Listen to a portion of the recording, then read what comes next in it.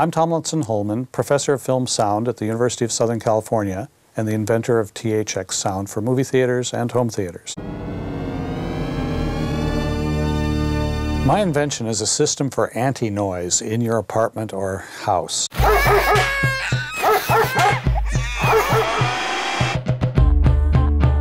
I lived in a condominium environment with over 500 other units. It was noisy screaming the entire weekend. The neighbor downstairs decided that her 7-year-old needed a basketball hoop, so she put up this hoop on the post that held up my living room floor and had him playing basketball, bouncing against this post, which rattled my floor. Noise in the urban environment is one of the most cited problems that people have with living in tight spaces. Anti-noise is a box and some loudspeakers that basically suck sound out of your environment.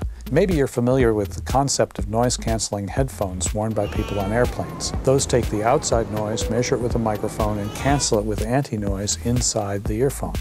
We need to do it in 3 dimensions.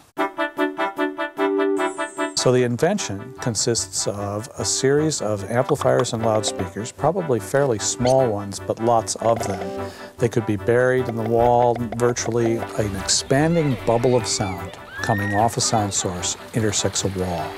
That wall is driven, so it's all moving like a big giant drumhead. Now, the loudspeakers on that wall have to oppose that, so they drive the opposite direction and therefore cancel the sound coming through that wall.